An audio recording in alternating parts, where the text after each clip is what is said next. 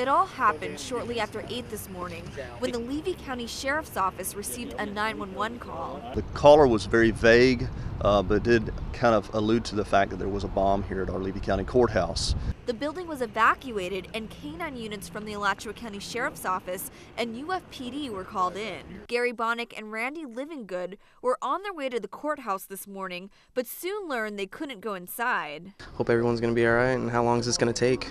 They waited outside for over 2 hours while deputies made sure the building was safe. It's been a long time, so I just really wanted to hurry up so I can get court over with. And after a full sweep of the building, the all clear was given and staff and residents were allowed to go back inside. But the Sheriff's Office says they take threats like this very seriously. We don't have just one person in jeopardy.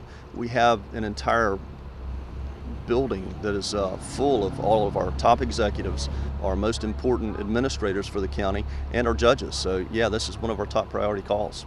Nothing was found inside the courthouse, and at this time, the Sheriff's Office is trying to determine who made the threats. Currently, our investigators are working, kind of backtracking the phone numbers and seeing what information we can gather.